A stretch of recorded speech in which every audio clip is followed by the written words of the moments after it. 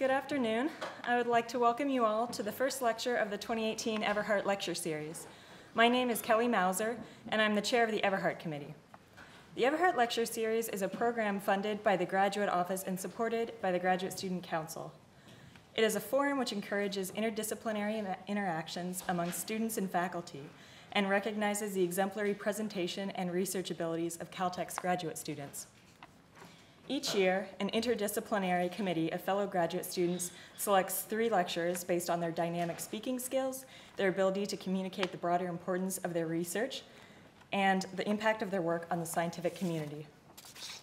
As you all know, Caltech has an abundance of outstanding graduate students with all of these qualities, and choosing just 3 from this year's candidates was not an easy task. The first of this truly exceptional group is Max Isi from the Department of Physics. At this point, I would like to ask Professor Alan Weinstein to come up and introduce Max.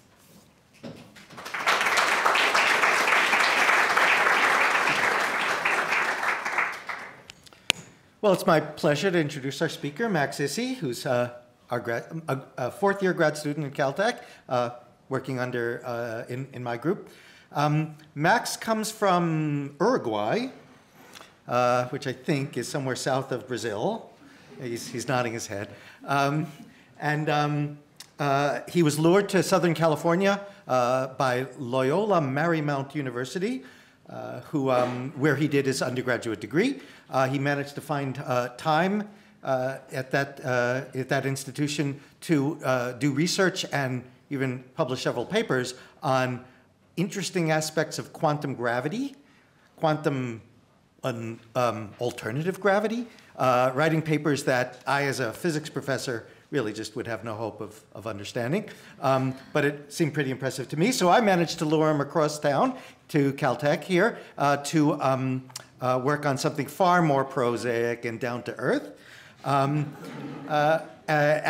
First as a serf in 2012, actually, to work on studying or preparing for measuring the polarization of gravitational waves emitted from spinning neutron stars in our galaxy. Pretty down to earth as far as I can tell, because you can actually do that sort of thing. We still have not detected, by the way, gravitational waves from spinning neutron stars in our galaxy, so that's still in the future. But I had been working on this problem for many years, and it had involved many serf students and undergrads, Caltech undergrads, on working on this problem, but really no one came close to Max in terms of really understanding what needed to be done and making tremendous progress and actually doing it. It was so terrific that I had him come back in 2013 for a second serf on the subject, and then I realized I could not live without him, and I twisted his arm and forced him to come as a graduate student to approximately, more or less, continue that work and really be prepared for the first detections. And in fact, again, we still have not yet detected gravitational waves from spinning neutron stars, but as probably most of you in the audience know, we have detected gravitational waves from binary black holes in very distant galaxies. And when we did that, of course, we were happy to share that wisdom and what we've learned with the world. And it turned out that Max was a phenomenal emissary and explainer of our science, especially in his home country. He probably talked to, I don't know, hundreds of people, all the way from high schoolers up to professors, people at all levels in Uruguay. And I don't speak Spanish, so I can't understand what's happening in the videos, but I can certainly tell that he really turned these people on. And I was very gratified by that. Hopefully he might do something like that with you. But what I really wasn't prepared for was what he was able to do with the LIGO detections that we did make of binary black hole mergers in distant galaxies, where I sort of figured it's going to be a little bit too hard to measure this kind of stuff. But in the end, what Max was able to do, and very quickly as well, is, because he was so well prepared and so ready to jump on it, is make the very first measurements of a fundamental property, of a fundamental phenomenon in nature. Now, physicists love the word fundamental. We use it all the time, okay? We bandy it about. But despite that fact, actually, it remains quite rare for anyone much less a graduate student, to make a fundamental measurement of a fundamental property of nature. And, well, Max did it. And so I hope he can tell us or explain to us exactly what he did and how he did it and why it's so very important. Max.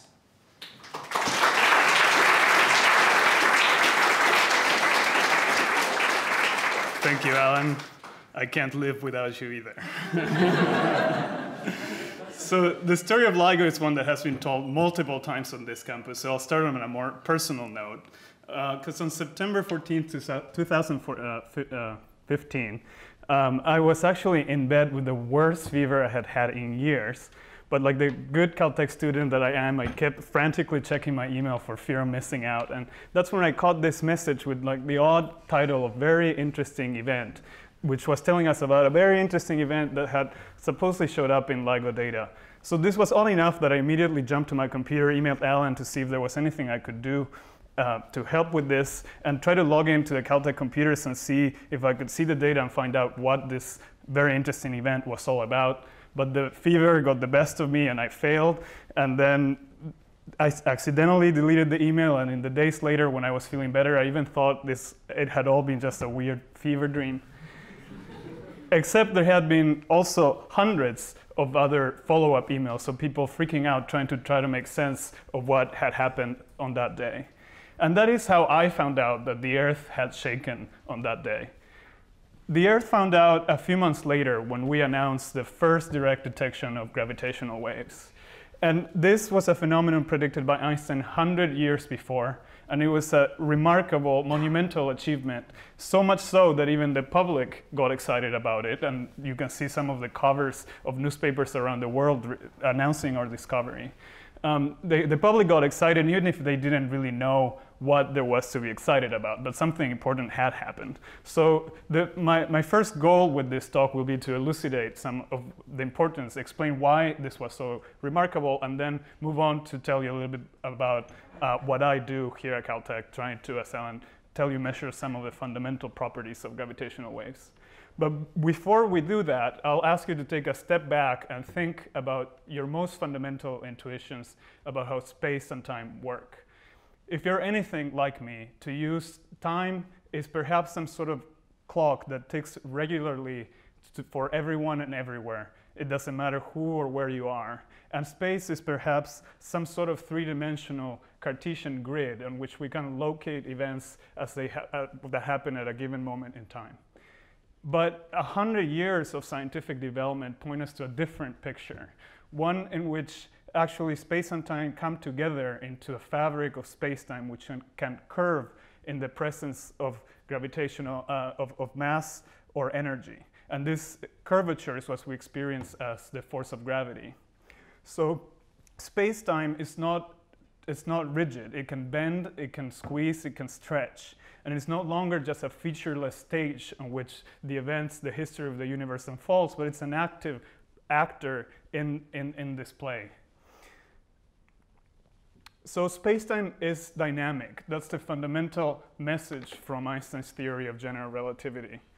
And the theory can be quite complicated. It's summarized in Einstein's field equations, but the main message is just that space-time tells matter how to move, and matter tells space-time how to curve, which was eminently boiled down by the famous physicist John Wheeler. So we're left with a picture like this, in which we can explain the gravitational interaction between two bodies, say the sun and the Earth, as the result of the curved space around them, which here is represented by the two-dimensional green grid that bends around the two objects. But for our purposes, the most interesting part or lesson to be drawn from this picture is that if this is just a static snapshot of this system. The Earth and the Sun are orbiting around each other, and as they do, this configuration of matter changes, and so the curvature of space and time around it must respond to that. And it can only do so at a finite speed. That's another basic law of physics. Nothing can propagate faster than the speed of light. And when you have a perturbation that can only move at a finite speed, you get waves. And this is just like when you drop a pebble in a pond, or when you accelerate an electric charge and create ripples in an electromagnetic field, which is light. except these waves are waves in the gravitational field. And there's a dual language that you can use to describe these things in terms of the curvature of space and time or gravitational fields, and I will use either, so don't get confused. If you get confused by the notion of curved spacetime, just switch that in your head to gravity. So these gravitational waves are an actual physical effect, and as perturbations in the curvature of space and time, their effect is actually to literally stretch and squeeze distances. So you can imagine that a gravitational wave coming into the screen will at one moment stretch me in the vertical direction and squeeze me in the horizontal direction, making me taller and thinner, while the next moment, a period later, it will do the opposite and compress me vertically and expand me horizontally, making me fat and short. Another way to visualize that is that if you imagine you have a series of free-falling rings just out in space, and they form a cylinder, if there was a wave propagating in the direction of the axis of the cylinder, then it would compress and stretch the rings in this form, so you would see something like this.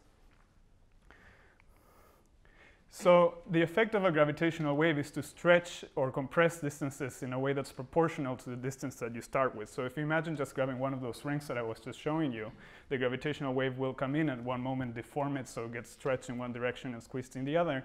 And so if you started with a distance with a length that is L, say in this case the radius of the circle, and the gravitational wave would change that distance by an amount delta L, which will be proportional to the length that you started with. And so we can define this quantity which gives you the amplitude of a given wave, which is the strain. So you'll hear me talking about the strain a lot in this talk.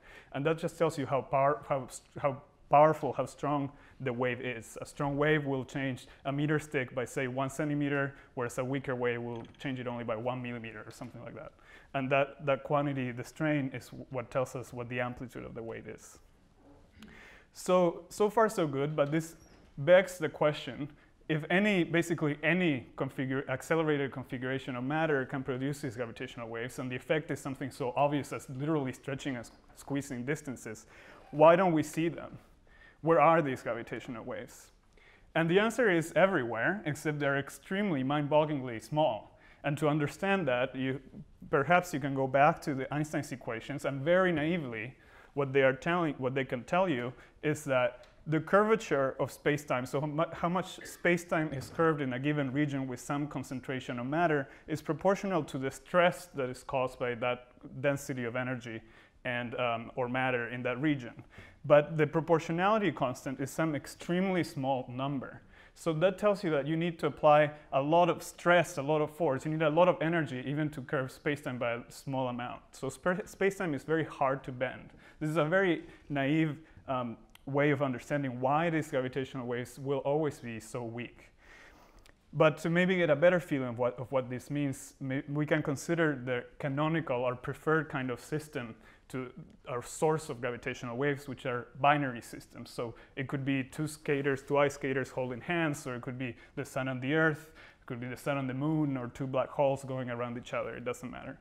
So if you know math and you go back to Einstein's equations, they will tell you that the strain or the amplitude of a gravitational wave will be inversely proportional to your distance from the source, which is to be expected. That's what happens with sound or with light or whatever wave. The amplitude will decay the farther away you are from the source. It will be directly proportional to the two masses of the objects that are orbiting around each other. And it will be inversely proportional to the distance between them. So the closer the two objects are, the faster they move, and the more gravitational waves they emit. There's a slightly more complicated relationship for the power that is emitted by the gravitational waves, by the source. But the main message is that the more mass closer together, they move faster and will create more gravitational waves. So you can try to use these equations and plug in the numbers from some example system to get a feeling for what this actually means, and say the Earth, again, the sun and the Earth. For example, if I did the math correctly, which you should go and check, because maybe I probably did it wrong, but in any case, you would probably find out that the strain, so the amplitude of a gravitational wave, 1 light year away from the solar system, is 1 part in 10 to the 26. That means that distances will be changed by 1 part in 10 to the 26. And the total emitted power by the Sun-Earth system will be something that is equivalent to like 2 light bulbs. And that maybe doesn't seem so small, but you have to keep in mind that this is the whole mass of the sun and the whole mass of the Earth behind this production mechanism creating these waves. And all they can do is just output a measly 2 light bulbs of power. Just for comparison, just the electromagnetic output, so the radiation in light from the sun is something like 10 to the 26 watts, which is like 1 septillion light bulbs. There aren't 1 septillion light bulbs here because I can only copy and paste so many light bulbs, okay? But the idea is, of this silly example, is that whatever the source is, gravitational waves will be very weak. And you will necessarily have to have an instrument that's extremely sensitive to be able to detect these very faint changes in distances as the waves go through the Earth. And that's where we come in. So LIGO is the Laser Interferometer Gravitational Wave Observatory. And it's an instrument designed to precisely detect the minute changes in length produced by these gravitational waves as they go through the Earth. As the name says, the key technology behind this instrument is interferometry. And so the idea is that you will grab a laser beam and split it into 2 so that it travels down 2 perpendicular arms. And each of the beams will then bounce back from a mirror at the end of the arms, and they will recombine at the center where they originally got split. If the 2 arms are precisely the same length, then the phases of the light will work out such that no light comes out from this side of the instrument. However, if there's some mismatch in the length of the 2 arms, some light will escape, and we'll be able to detect it with a photodiode, which we can then convert into an electric digital signal. And that way, when a gravitational wave comes in and changes the distance, the relative distance, there's a mismatch between the distance of the length of the 2 arms, we'll be able to see that and record that. Our actual instruments are quite a bit more complicated than this. To begin with, the arms are each 4 kilometers long, so 2.5 miles long. And what you see there are concrete tubes that protect, concrete enclosure that protects metal tubes that are kept at a vacuum of, I think, 10 to the negative 9 torr, which is 1/trillionth the pressure of the atmosphere. And that's so the infrared light that we use can travel back and forth almost without scattering. And I said instruments because there's 2. There's the one in the deserts of Hanford, Washington that you were just looking at, and there is a second twin instrument in the swamps of Louisiana, which you'll see in a second. The 2 instruments, the 2 facilities are designed to be precise clones to each other. And they share not only the very cutting edge technology to make, let's say, the most stable laser probably in the world and extremely high vacuum, but also cutting edge seismic isolation technologies, and in particular, extremely precise, beautiful, perfect optics. The mirrors, which are polished to nanometer levels, so basically atom by atom, so that they are as smooth as possible, and they have all sorts of optical coatings and a lot of technology that escapes me. But the idea is that these are some of the most perfect mirrors for the kind of infrared light that we use, and they will absorb only 1 out of something like 3 million photons that bounce off it. And they're around this size, and they're 40 kilograms each, so they're quite big. And these are placed at the end of the arms and in different intermediate parts. So this is an extremely complex machine with a lot of nuances that require the development of new technologies and a lot of work. It's not only extremely precise, but it's also implemented at a scale that is very large for this kind of precise measurements, which is very challenging. So it's not surprising that it takes a lot of people to make something like this work. And this is a more or less recent picture of the LIGO laboratory group here at Caltech.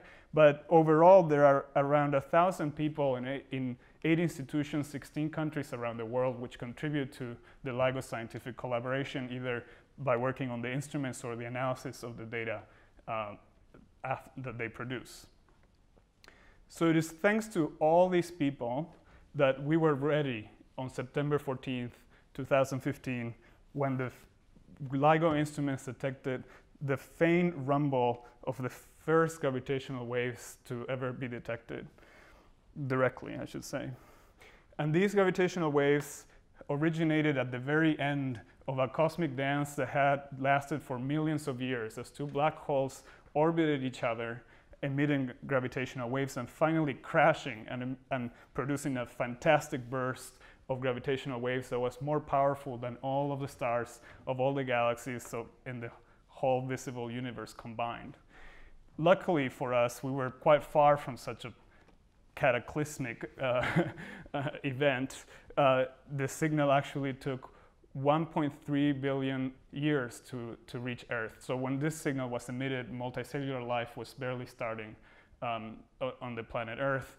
Then the dinosaurs came by, they went extinct 15,000 years ago. When the signal was on the outskirts of the Milky Way galaxy, Homo sapiens was just starting to take over the Neanderthals and stuff. And eventually, 100 years ago, Einstein predicted these waves should exist. And then finally, on September 14th, 2015, the waves passed through the Earth just little after we had turned on our events, our instruments, so we could actually detect it. All of this is not made up. We know it from the data that the instruments recorded. And so the instruments recorded actually around 1/5 of a second of signal. And from that, we can reconstruct this whole story that I told you about. And because so the instruments will dance to the beat of these long gone black holes, and in so doing, they will record the signal from using the photodiode. So it's an electric signal which we can store as a digital file, and then we can convert to a sound. It so happens that the frequencies of the signal fall well within the hearing range of humans. So I can actually play it for you if the gods of audiovisual work. So what I will show you now is the actual data recorded by our instruments. On the x-axis here, you see the time. So as time progresses, the signal goes through the Earth. And on the y-axis, there's the frequency of the signal, so the pitch. And then you'll see color traces, which will, or a color map, which will indicate how powerful, so how much energy there is in the signal at that given time and frequency. And of course, I should say the two panels correspond to the two instruments. Let's see if this works. You'll hear two versions of this sound, one which is more authentic and the second one which has been pushed higher in pitch so you can hear it better.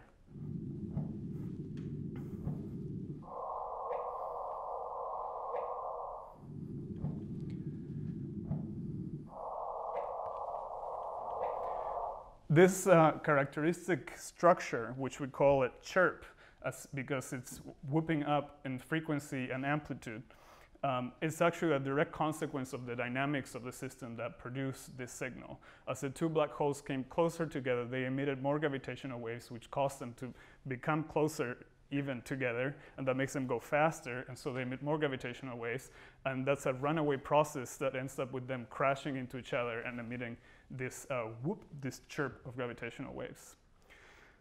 So for you to have an idea of what this means, at this point of maximum amplitude of the signal, the strain that is associated with this gravitational wave, so if you remember the changing length over the length, was 10 to the negative 21.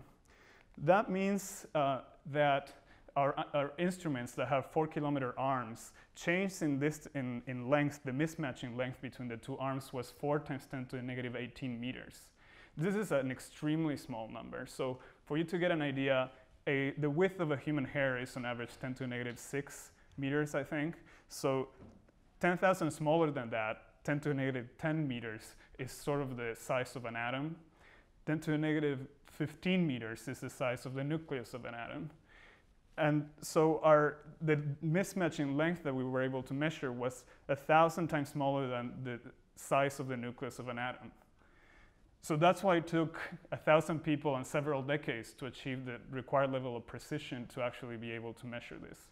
Einstein himself, and probably most people, throughout history thought this would never be possible. This was only the first detection of many, actually. Since then, we've seen several other black hole systems merging around the universe. We named them very creatively with GW for gravitational wave, and then 15 for the year, 09 the month, and then the day that it was recorded. But perhaps more interesting even than, or different than these black hole system is the merger of two neutron stars, which we saw actually quite recently.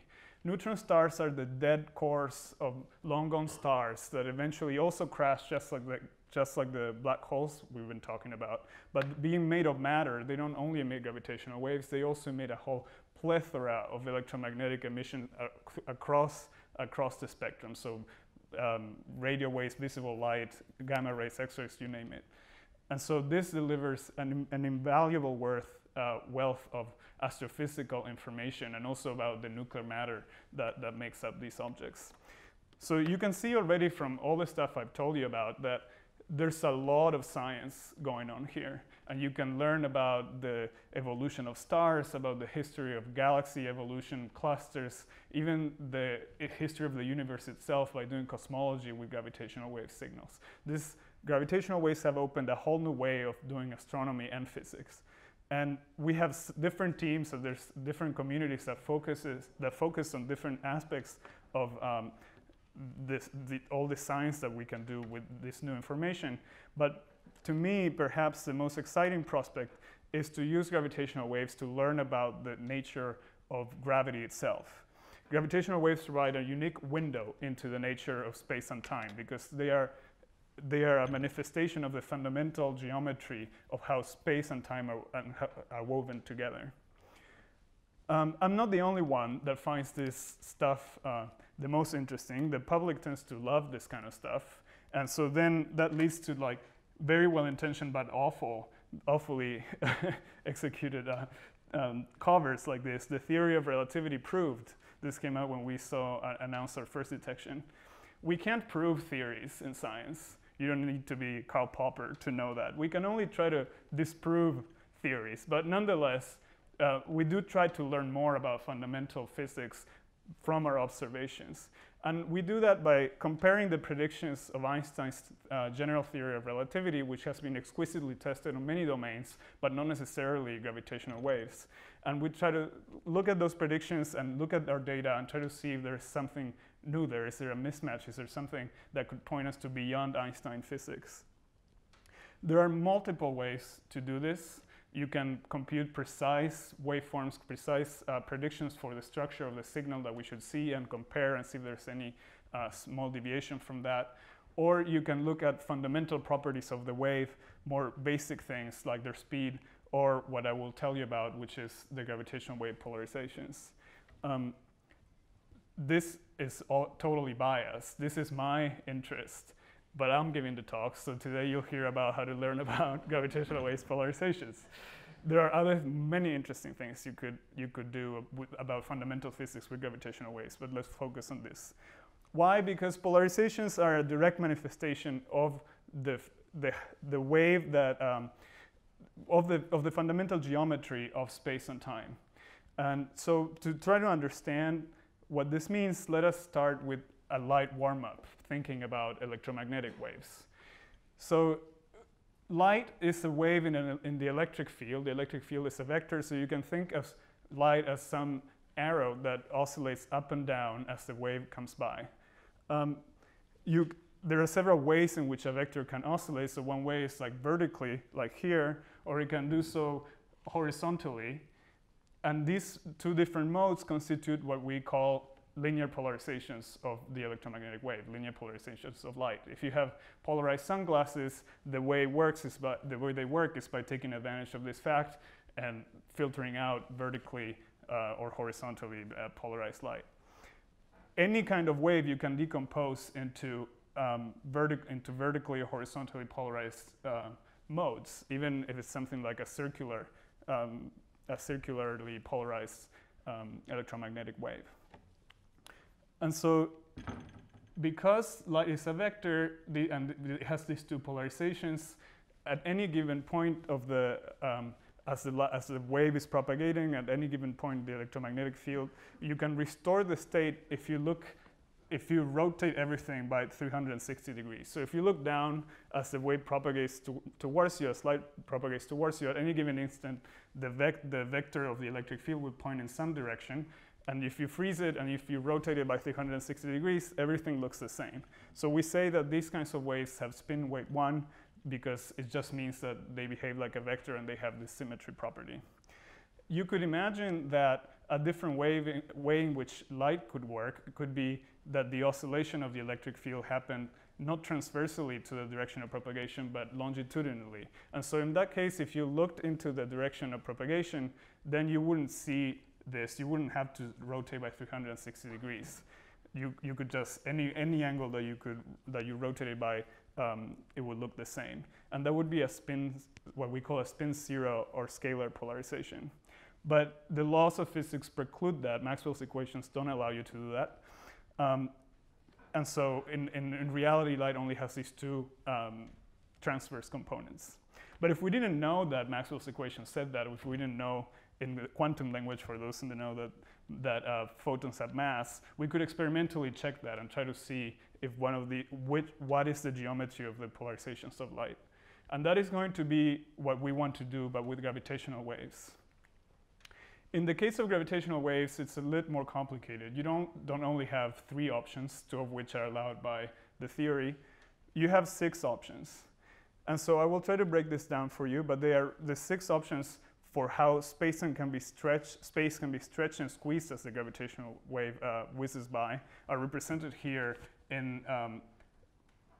by their effect on free-falling rings of particles, like I showed earlier. So the effect that I showed you before is this one, in which the gravitational wave stretches and squeezes the ring in perpendicular directions transverse to the direction of propagation. But let's start with these 2. So these 2 modes we call scalar modes, because what they do is, first one, the breathing one, will grab space and it will stretch it and squeeze it in a plane that's perpendicular to the direction of propagation, here always indicated by the arrow, and it will do so symmetrically around the axis. Then the longitudinal mode will just stretch and squeeze along the direction of propagation. So for these 2 modes, if you looked in from above, it will look symmetric to you at any given time around the direction of propagation. So we say again that these modes have spin weight 0, that we call them scalar modes because of this symmetry. It's just a label. You could also have what we call vector modes, in which the stretching and squeezing of space happens partially along the direction of propagation and partially along the x or y axis.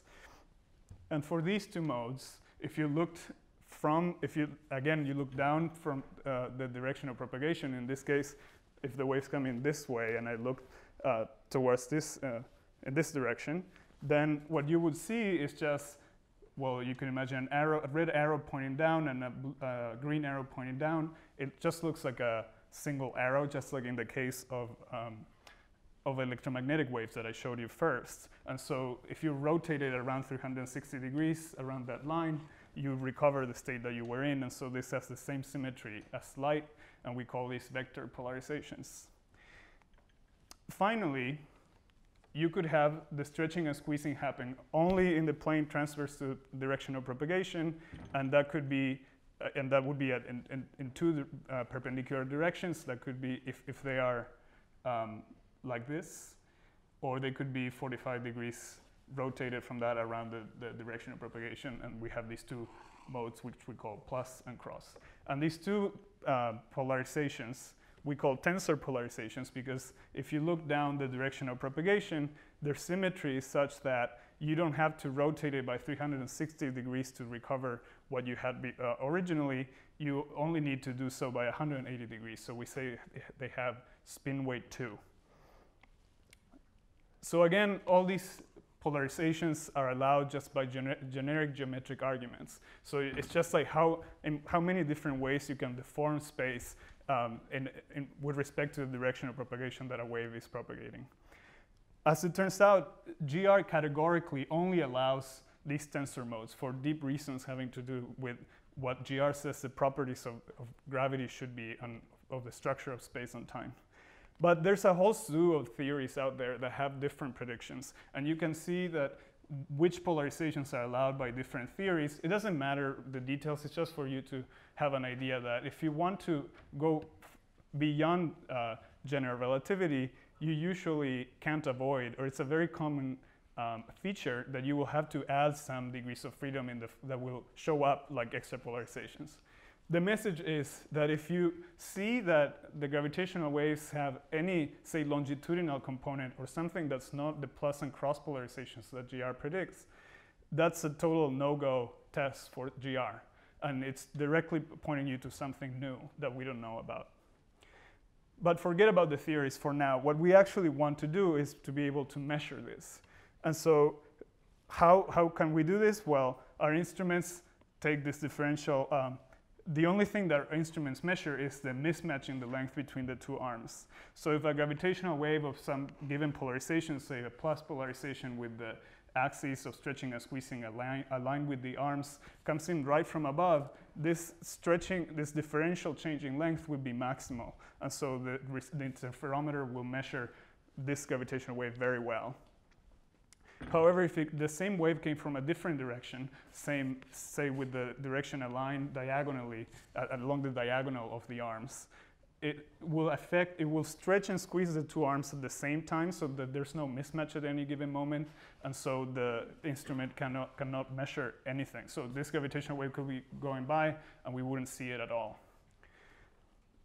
We can represent this angular dependence of the sensitivity by looking at a plot like this, in which you should imagine that you place a detector at the center with the vertex at the origin, and so these are the two arms of the detector. At any given location, let's say you have a source here with respect to the detector, the radial coordinate will tell you how sensitive you are to a gravitational wave of this given polarization coming from that direction. So if it's over there, this arrow is very long, so it means that our response to that signal is very good, so we can measure it very well. If it came, for example, from the side instead, we don't actually have any sensitivity to that location in the sky, so that's bad.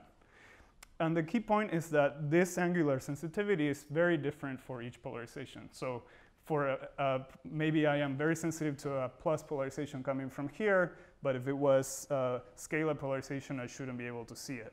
And this is what is going to allow us to discriminate between the different polarizations given the data that we've seen. The easiest way that you could imagine doing this is if you had a continuous signal coming from a given location in the sky. If you had that, so let's say it's just a monotone, like boo, and then it's just, you know it's coming from there in the sky. As the Earth rotates, the instrument will move with respect to the source location, that point in the sky.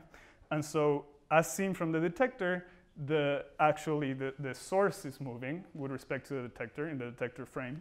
And so, the sensitivity to that source will go up and down as the source, as that point in the sky traces an arc around as the Earth spins on its axis.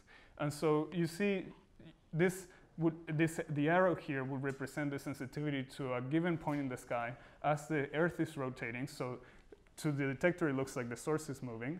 And so your sensitivity goes up and down as the Earth comes in and out of the most sensitive regions for you. And this would be totally different for the different polarizations. And so the way this would manifest itself in your data is that you would see a signal that if intrinsically has the same amplitude, but you record it with growing and decreasing amplitude depending on the polarization it has. So there's an intrinsic amplitude modulation associated to any polarization at any given point in the sky. And this is what I'm showing you as an example for a given point in the sky. For a given detector, you can predict how your sensitivity should evolve as a function of time with a period of a day. So they will repeat itself once the Earth comes back to where it was. So these are what we call continuous signals. They're a subset of, I guess, persistent signals, which would also include stochastic backgrounds, which I won't discuss in this talk, but they are sort of like the cosmic microwave background, but in gravitational waves those of you who know. But the point is that if you have a signal that lasts very long, this amplitude, this characteristic amplitude pattern will get imprinted on the signal, and it will be a key feature that will allow us to tell which polarization the signal has. Luckily for us, we know that there should be sources that exactly give us something just like what I described before, a monotone from a given particular sky location. This is because, little wonder. Ooh. All right, let's skip that. This is because when a star dies, it will, as I mentioned before, if it has exactly the right mass, its core will contract, and if it's not too heavy, it will not form a black hole, it will instead form a neutron star. And that's what I wanted to show you, but okay. Let's not do that. The neutron star is it has around a couple times the mass of the sun in the size of Pasadena. And it's almost a perfect sphere, but it's possible that it has a slight asymmetry, a small mountain that might be even a centimeter high or something small like that. And it's spinning so rapidly that even such a small asymmetry would create, it would be enough, a source of gravitational waves that are strong enough that we may be able to see. And because this is not, it's almost not slowing down, it's slowing down a little bit, but because of that, the frequency of the gravitational wave will be almost precisely constant. And we know exactly where the source is because we can see this neutron star spinning in the sky, and we can target our searches and see if there's a signal, a gravitational wave signal coming from these asymmetric neutron stars. The cool part is that you have to also know the way we search for these signals. We assume that we know the polarization that the signal has. So we assume that Einstein is correct, and we say, well, given the source and sky location, we should see this sort of signal in the data, and we try and look for that. So if you assume the wrong sky location, let me show you the animation that I have. Sky. How does that work? Okay.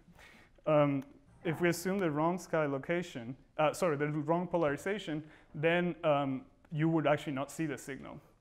So what we did is we went back to the data and we said, well, maybe Einstein has been wrong this whole time, and the polarization of these signals is not like he predicted. It's not the transverse plus and cross signals, but it's something, polarizations, but it's something different, in which case there could be a very loud continuous wave from one of these pulses that we know exists, but it would be hiding in the data because we assumed the wrong polarization. We didn't find any signals, or we would have won another Nobel Prize by now and you would have heard about it.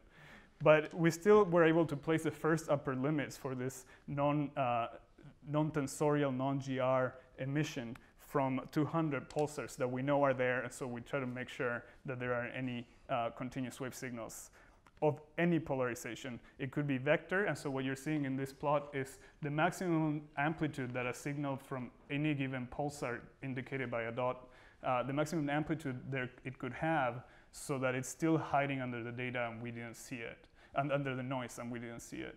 And this is the gravitational wave frequency of the signal we expect for each of the pulsars. This is one famous pulsar, which the movie was about, but it didn't cooperate, the Crab pulsar, which we target among all of these. So we have the first vector upper limits, so the first limits of how much non-GR signals these pulsars could be emitting, and also the first scalar upper limits as well. But anyways, this will be a great resource once we actually detect one of these signals, because we'll be able to, even with one detector, measure and say exactly what the polarization of the signal is, even to a very precise level. But how about the signals we have seen? These are very, very different, actually. They're not long, they're very short, and so we can't actually do this. We can't play with the rotation of the Earth and try to see the amplitude modulation and try to identify the polarizations that way, because these signals last at maximum some seconds, whereas we need something that lasts at least a whole day to see the modulation, as I explained. But instead, what we can do is, if you have several detectors around the Earth and you have a gravitational wave of some given polarization that's coming in from some sky location, it will go through the Earth and it will interact with the different detectors, and it will ring them up differently just because the relative orientations is different. So some of the detectors will respond more or less than the others, just depending on how they were oriented with respect to the gravitational wave and how and what the polarization of the wave was, so what the geometry of the wave itself was. So we can grab these relative amplitudes and delays between the signals at different detectors, and we can try to reconstruct both the sky location, so where the signal came from. This is sort of what you do with microphones. Microphones can't really say where a sound signal is coming from. You have to use at least 3 microphones to triangulate where a given sound is originating. Same with your ears. The way you know where someone calls your name, the way you know where it is by actually shaking your head a little bit and noticing the difference between your 2 ears. Your brain does that for you. And so our instruments work sort of the same way. You have to triangulate to reconstruct where the signal is coming from. And there's also in there the polarization of the wave. So if you want to know with certainty where the signal came from, you would also need to include some assumption about what the geometry of the wave is. So the relative amplitudes and phases and the time delays between the signals at different detectors can tell you where the signal is coming from and what polarization content it has. This is for our first signal. So this orange area marks where we think is the most likely region in the sky that the source was located at. And that was obtained, we only had 2 detectors, and that was obtained assuming the polarizations were just as Einstein predicted. If you had assumed that they were totally not like Einstein predicted, say that instead of being tensor modes, they were vector modes, it would still work, the analysis would still work, but you would infer a different sky location for the source. And so there are some degeneracies here between the different polarizations and the sky location of the source and the different relative amplitudes, phases, and delays that they would produce in a network. So ideally, we would need 5 detectors at least to try to break these degeneracies and disentangle the full polarization content of a given signal as we see it. It's 5 polarizations because I started with 6, but actually the 2 scalar modes are indistinguishable to us. So there's actually 5 polarizations that we can distinguish. And so those 5 are known, so you need at least 5 detectors to uniquely determine what the polarization content of a signal was. But if you don't have 5 detectors, let's say you have 3, in that case, you can start to make some partial statements about what the polarization content of the signal should be. And so we do have 3 detectors, luckily. That's why I said that. We have the 2 LIGO detectors and our sister experiment in Italy, Virgo, which is a very similar, also an interferometer. It has 3 kilometer long arms instead of 4 kilometer long arms, but we all work together. And so if you see a signal with 3 interferometers, you can start to discard some models. So for example, for our first detection, it could have been that that signal we saw was produced by a fully non-GR polarization wave. But with Virgo, now we were able to use one of the later black holes that we saw. This one was the first one that we saw with 3 detectors, so it happened in August 14 of last year. You can actually try to see whether some of the hypotheses are disfavored. And if you look at the data, you will find that in this case, the GR prediction that the polarization should be transverse, plus, and cross like Einstein predicted is 300 times more likely than it being vector with the longitudinal geometry that I showed you earlier. And if you do that to compare tensor versus scalar, you find it's 1,000 times more likely. What this means is that the data, it's hard to explain the data as well if you want it to be a longitudinal wave or it has some weird geometry totally different from what Einstein predicted. And this was really the first handle that we got experimentally on gravitational wave polarizations, as measured here at Earth, just without assuming anything really about, or almost anything about the source, and trying to measure from the geometry of our instruments, infer what the geometry of the polarizations of the wave were. Because there is there's some degeneracy between polarizations and sky location, if you are paying attention, you should be wondering, what can we do or can we say using the data from our binary neutron star detection? Because in that case, we saw exactly where it happened, so we know where it came from a priori.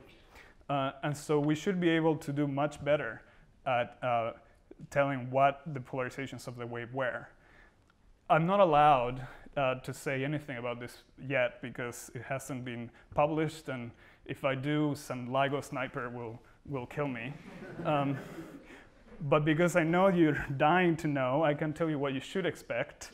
And what you should expect is that we indeed do very well. And I'll show you why. So we can grab those 3D plots that I showed you earlier for the sensitivity of a given detector for a given angle and polarization, and we can make it into a heat map. So in this case, each of these plots, for example, this one tells me that Livingston should be very sensitive to tensor signals coming from this location in the sky, but not so sensitive from signals coming from this location in the sky. And so there's a characteristic pattern for each instrument and each polarization. And so, for example, we know that the binary neutron star happened in this location in the sky. And so we should expect that the Hanford detector should have seen it very, very strongly, very well. So it should have recorded the signal without problem. So same thing for Livingston, the two LIGO detectors. So they should have responded a lot to this signal. But the Virgo detector, the Italian detector, shouldn't have seen much if this was indeed a tensor wave like Einstein predicted.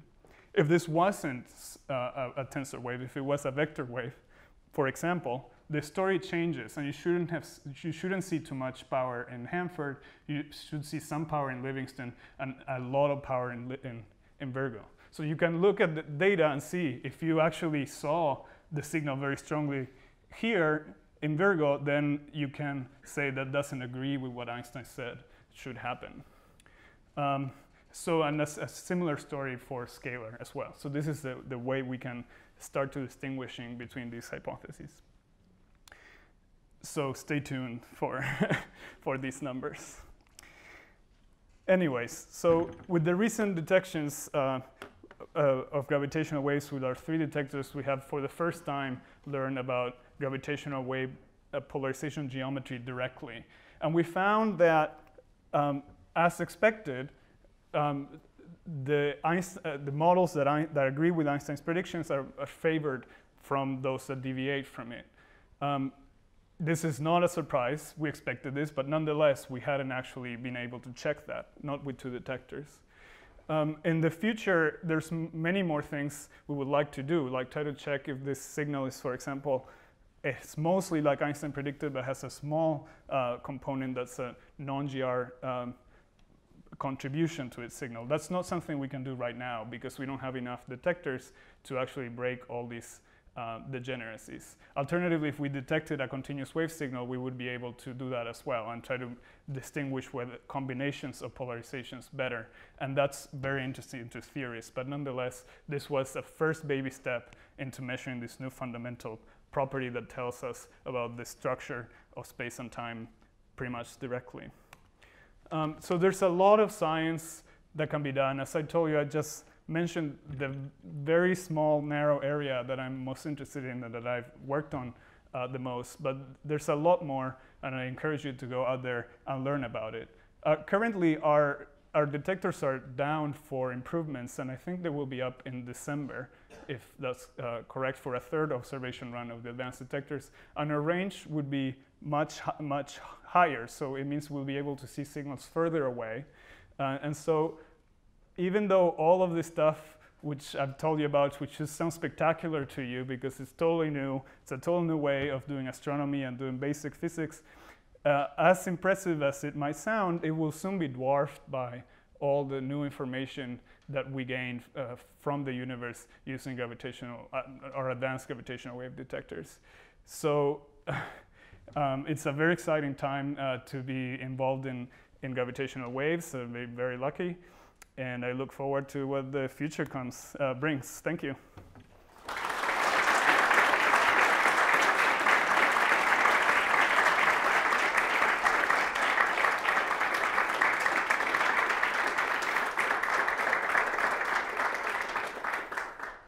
Thank you very much, Max. Are there questions?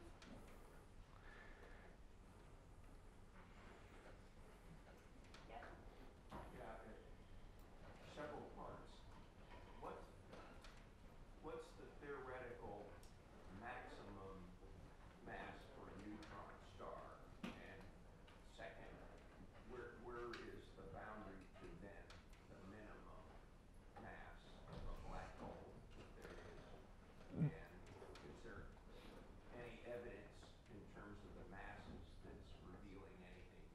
I believe the maximum mass for a neutron star from standard physics should be around 3 solar masses, or like very extreme.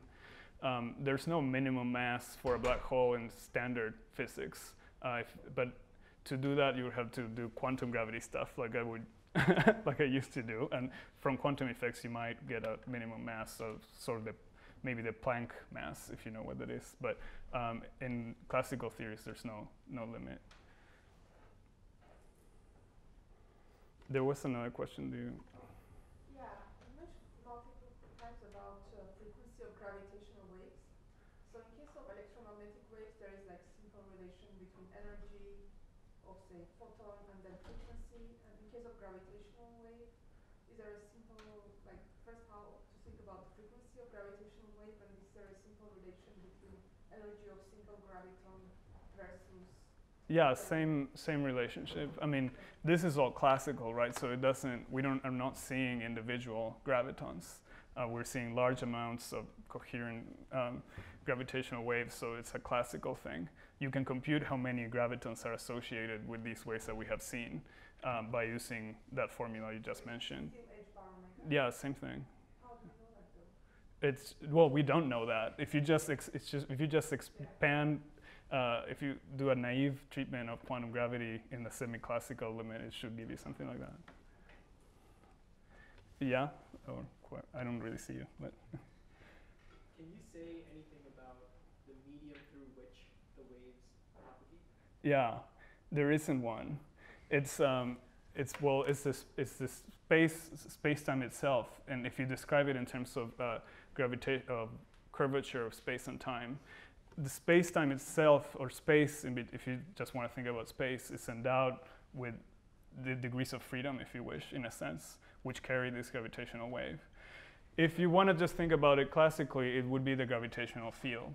So this is like a wave in the gravitational field instead of the electromagnetic. Yeah. Sorry, that's not what I meant. What I meant was, is the wave getting distorted as it moves through large? That was a better question. Okay. Yeah, very, very, very weakly. You can compute that the interaction with matter, it's very, very small. And so for all intents and purposes, this is just geometrical optics for the waves. And that's the reason why it's so hard, they're so hard to detect as well, right? Yeah? Yeah, so you have this slide stating that based on the data that you already have, the sort of tensor polarization modes are favored over the other two by like anywhere from 300 to 1,000 times according to, I guess, like, Bayesian priors. Could you go into a little bit more detail as to how that was calculated? Yeah, of course. So yeah, that's a statement about Bayesian odds. So we can look at the data. We have some priors. We can do math and integrate, and we get an evidence. So it's the probability that these data were produced, assuming it was either a tensor wave or a vector wave or whatever. And then you can compare the two, and you'll find those numbers. You find that one is 300 times larger than the other, or 1,000 times larger than the other. So these are odds in a Bayesian sense. If you change your priors, it would slightly change. But in this case, this preference doesn't come only from the priors. I don't think this is detailed in our papers, but I can tell you that if you just looked at how the waveforms match, so just an RMS goodness of fit measure, you would also find that the maximum likelihood estimator favors GR over the others. So it's not dominated by our priors. Good question.